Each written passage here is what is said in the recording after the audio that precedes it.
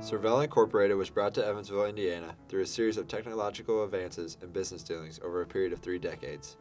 The Brighton Buggy Company, originally located in Cincinnati, Ohio, moved to Evansville under the direction of Colonel William McCurdy. During the move, the name of the company was changed to the Hercules Buggy Works. This corporation initially manufactured buggies and wagons, and later added automobiles and truck bodies as the industry developed. As Hercules continued to supply Evansville with jobs and a marketable product, they began producing condensing units for the Sieber-Johnson Corporation, which marked the beginning of the refrigeration industry in Evansville. The slogan of Sieber-Johnson was "Serve Electrically," which was shortened to Servel Sales Company as business began to soar. Servel's main competition was Frigidaire. Consequently, there was pressure to improve the Servel product. The new refrigerators had many flaws, which included a noisy motor and compressor and a high service cost from excessive breakdowns. Balzar von Platen and Karl Munters, 2 young Swedish men, worked for a company named the Electrolux Corporation. Little did they know, Munters and von Platen had solved a problem that had been challenging Servel for a long time.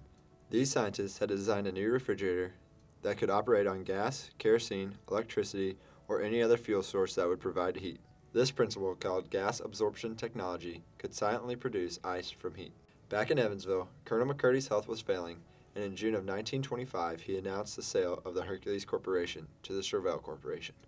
As need for the Electrolux refrigerator became obvious, Servel bought the patent rights for the Electrolux development. Servel was very instrumental. Not only did they make a fabulous product, but they did a lot of innovative types of things. Their big forte in the refrigerator business was the gas absorption refrigerator. Had always promoted as being the silent refrigerator. It operated with no moving parts, and basically it operated through the gas absorption technology, which utilized ammonia and water in terms of a process to make ice, what they say, make ice from heat. Although Servel had acquired the rights to produce the gas refrigerator, it took them over a year to begin production. When the products hit the market, sales boomed as consumers scrambled to buy these new refrigerators. However, some people became skeptical of the refrigerators since they used heat to produce cold, which they thought was an elaborate magic trick. Another issue was that in many areas of the country, natural gas was not readily available, rendering the gas-powered refrigerators useless. Servel's engineers worked tirelessly to improve the efficiency of their products and to reach new markets. Improvements were difficult to make, forcing the refrigerators to remain at a higher price than a mechanical refrigerator. On the other hand, maintenance costs were low, which proved attractive to enough buyers that Servel continued to be Evansville's leading industry with nearly 7,000 workers. Even with this level of success, Servel felt that the time was right for change and hired Louis Ruthenberg as its president in 1934. And then in 1933, Servel approached him about becoming president of Servel. At the time, they had their main headquarters out of New York, with a major manufacturing plant here in Evansville. So in 1934, Louis became president of Servel. Ruthenberg soon became a needed influence in Evansville, due in part to his views on the Depression that gripped the nation. He felt that business should continue as if the economy was normal and did not lower prices on his products, and even gave his workers a 10% pay raise. Even with local competition, Servel continued to be the largest employer in the city. Servel certainly had a major impact in the 30s and 40s. In the 40s, they employed over 12,000 people, so they were certainly a significant employer in town. And through, certainly their wages and benefits and that assisted in developing a strong economy for the Evansville area. During Ruthenberg's presidency, Servel flourished. Sales continually increased and employees displayed a true sense of community within the workplace. Employees participated in activities together outside of work, such as sports teams, plays, and picnics. The gal that worked there during that time, they had a bowling team, and she asked me to bowl on the team, so I've been bowling all those years from then. I can't remember it's somewhere from 52 to 57, but I can't remember. It wasn't right away, I know, that I started bowling with the group. But I'm still bowling, and I'm the only one left. We had 5 team men and 5 team women, and we bowled against each other, you know, of course, and I'm the only one out of the 50 original people that are still bowling in that Wednesday night mixed league. In those days, evolved around the companies that people worked for. And Servel certainly was a major part of that as well, in terms of the social networks that were created within the company, the sports clubs. So not only were those years of production, you know, great generations of hard work and commitment to creating great products, but they were also tied in with a social network amongst you know, not only Servel but other companies in the area, and created kind of the quality of life in this area. Ruthenberg also proved to be an interesting political figure in Evansville.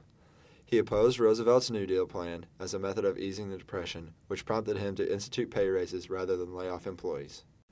He referred to this theory as welfare capitalism and encouraged other business leaders in Evansville to follow his lead rather than rely on federal initiatives. As World War II broke out, Servel stopped its production of domestic goods and began manufacturing only wartime supplies. They built airplane wings to supply Republic Aviation as they built their famed Thunderbolts, as well as field stoves, anti-tank mines, landmines, and cartridge casings for the duration of the war. Servel was instrumental in this area, actually, and recognized nationally for their very quick response to the war effort. They converted all of their manufacturing facilities to wartime production and made just a mass of various products that were instrumental in the war, from assisting with P-47 wings to shell casings to lanterns and field stoves, which were put into use on the front lines in the war effort. After the war, they converted back to domestic production of refrigeration within 63 days, which is pretty phenomenal when you think of such a large manufacturing operation converting back to a domestic production line in such a short period of time. Even during this period of warfare, Ruthenberg looked to the future. He envisioned an all-year air conditioner that could provide heat during the winter as well as cool air throughout the summertime. During the war, Ruthenberg saved the company's profits from its production and used this money to improve the efficiency of the plant after the war ended. Ruthenberg prepared for retirement after the war was over. Upon his retirement, the board announced that the company would be headed by W. Paul Jones. Jones was a sales-oriented leader who oversaw the production of an ice maker and a miniature refrigerator. Some of the major innovations, or one of the major innovations in the late 40s, was the invention of the ice maker. And that was Servel's introduction in making the automatic ice maker, which actually came out in 1950. And as we know today, the ice maker, the automatic ice maker, it's just kind of assumed that little ice maker in the door and all those high-tech efficiencies today are going to be there. But in the 50s, you know, with the invention of the automatic ice maker, that was really a major accomplishment. However, the company lost money because of a new costly advertising program. The equipment in the factories also proved to be obsolete, costing the company money as well as efficiency.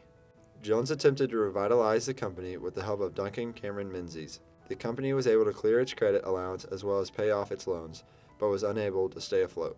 Eventually, Servel had to be sold. Whirlpool purchased the rights to the electric refrigerator and the automatic ice maker, and eventually perfected the products.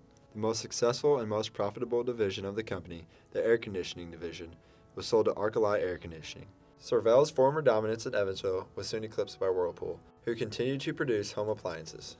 Even after the dissolution of Servel, the memory of the company has lived on in Evansville history. Servel improved the living standards of its workers and provided good-paying jobs for Evansville.